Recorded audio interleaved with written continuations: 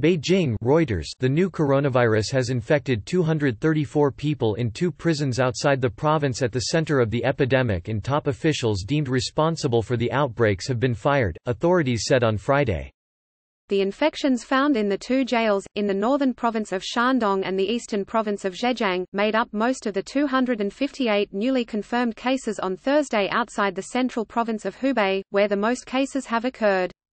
Authorities sacked the chief of the Provincial Justice Department in Shandong after the extent of the outbreak in Rencheng prison in Jining City was detected. In all, 207 people at the jail tested positive. The jail discovered its first case in a prison officer on February 13. 7 prison officials were also fired, authorities told a media briefing. The outbreak revealed that some departments had poorly implemented their responsibilities, their work was not solid and epidemic prevention measures are inaccurate, said Yu Chengge, Deputy Secretary-General of Shandong Provincial Government.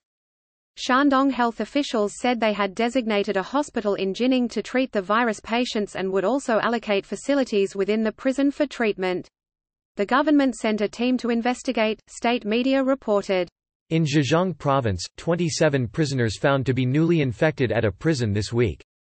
The director and Communist Party chief of the Shilafeng prison in Zhejiang were sacked and an investigation into the outbreak has been launched, the provincial government said on its social media site.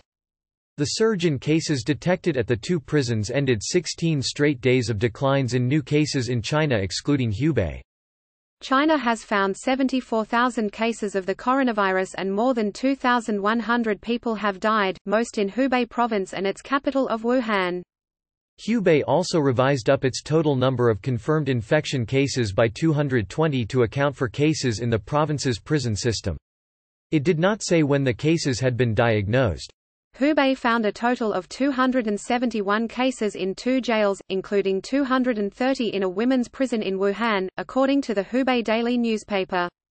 The governor of the women's prison had been dismissed for failing to control the spread of the virus, the paper said.